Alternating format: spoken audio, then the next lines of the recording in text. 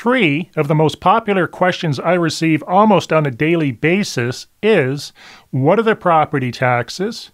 Will the property taxes remain the same after I purchase the property? And how do I know that I'm paying the appropriate amount of property taxes? In other words, you're not overpaying property taxes. Well, it all comes down to the assessment value. The assessment value is what the government looks at that property to be worth.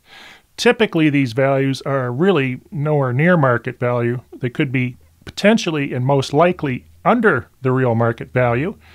And sometimes, depending if they're indexing things, particularly on waterfront lots, I find, they could be indexed over the actual value. So, number one, what are the property taxes? Well, there's just not one number for property taxes because in PEI, there's the property taxes and then there's a local resident discount. So if you are a resident of PEI, you will receive a discount that's approximately 1/3 of the property taxes. It's on your tax bill. I think it's the second line down. It's called a credit.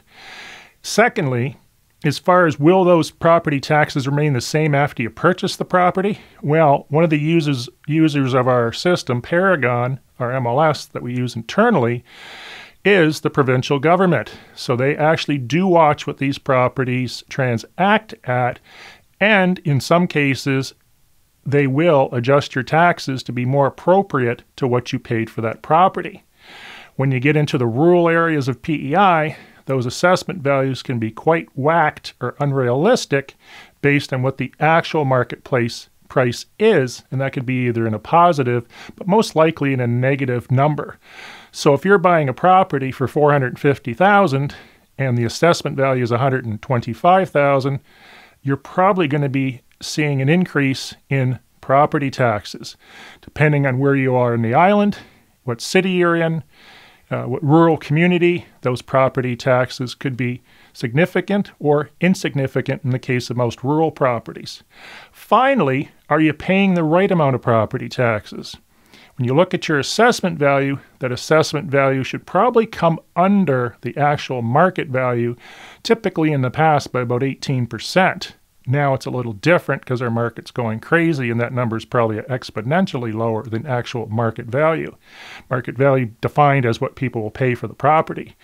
So in order to find out if you're paying the right amount of property taxes, have a formal appraisal done or have a CMA or 2 or 3 done by a real estate agent or broker, and then make an application to the government, which comes with your tax form every year, or you can probably find a copy online, to apply to have those taxes reduced. And in most cases, if not all, the provincial government's extremely fair and they do a great job.